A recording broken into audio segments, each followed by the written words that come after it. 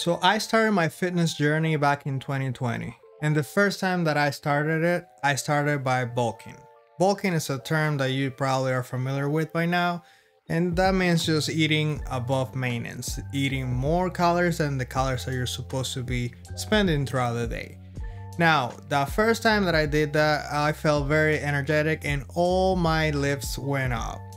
At the end of the day, that was my first time exercising, so everything was going up anyways. In my second cut, that's when I got the gains that I wanted to. So I went from looking like this to this. And in today's video, I'm going to tell you exactly how to do that. The first things you need to understand is that you need to find your maintenance. What's maintenance, you might be asking? Well, maintenance is the amount of calories that you are consuming equating to the amount of energy you're spending. The best way to measure that is just to using your scale. You gotta weigh yourself every day, and I know, it might be tedious, might be a little bit annoying, but every morning at the same exact time, you have to weigh yourself.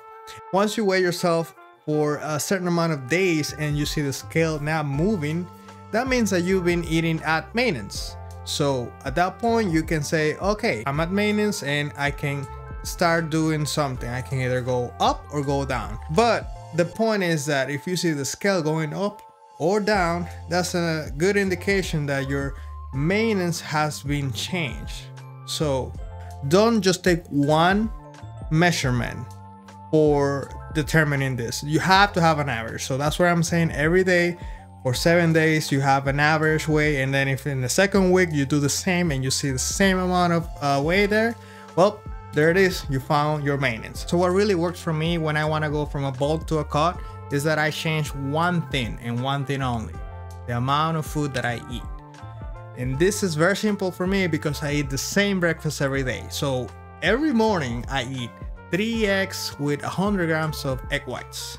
And then I put some spinach, and my size will be either a pancake, waffles. There's things that you can measure.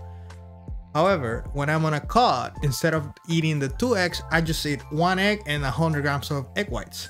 And I know that if I eat 1 egg less for the next 7 days and I keep everything else the same, I'm in a 70 calorie deficit every day because I'll be doing the same amount of energy. And that's, of course, once I found out my balance, once I know exactly the amount of energy I'm going to spend every day. Of course, there will be some deviations and whatnot. Maybe one day I do 12,000 steps instead of 11,000, but the average will always equate to the same. And that's how I got from 184 pounds to 167 in 5 months. Of course, you can do this in different ways. There are many other ways to do it, but this is what worked for me. And as a power builder, natural, #1 in the nation right now, trending in YouTube, I'm telling you this: you don't need to hop on this. I'm not gonna say that anymore because I think YouTube doesn't like it when I talk about it. Everything is laid out for you. Science-based information is out there for you to accomplish your goals in a natural way, in a fast way, and most optimal way. And of course, you're gonna live longer than ever before. If you like this, please hit the like button as hard as you can. If you didn't, dislike it. That's it. That's all I have for today. See ya.